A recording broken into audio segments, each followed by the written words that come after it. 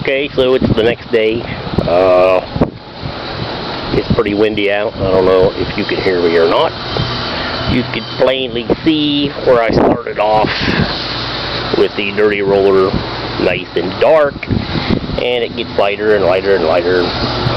Then I came up here and I did this side, lighter and lighter, and I was really running low on paint. And I thought, hey, what if you wetted the canvas down and then painted it? Maybe the paint would soak in, maybe it would make it, maybe it'd work, maybe it'd do a good job. Well, you can see the side streaky. Didn't really get good coverage, and I will go underneath of it and see if we can see daylight.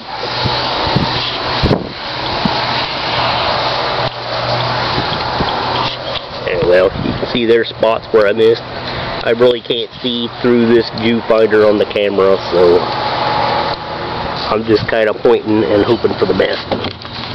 Anyway. Oh yeah, look.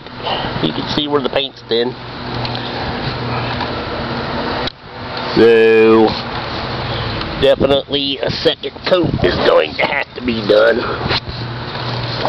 Especially on this side, where I wetted it down.